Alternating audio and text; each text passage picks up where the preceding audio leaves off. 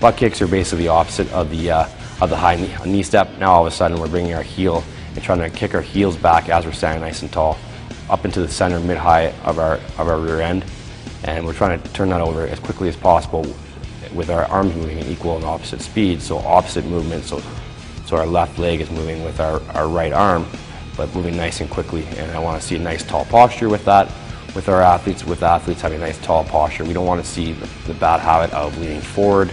We don't want to see the bad habit of having our feet kick out wide. It's nice and centered, focusing on, I always use a key of keeping our hips tall and bringing our heels to the top of our butt crack. Those are common mistakes, just that forward lean. That's something you don't want to see. Nice, the big thing is tall posture, and then just not having our arms move with our body.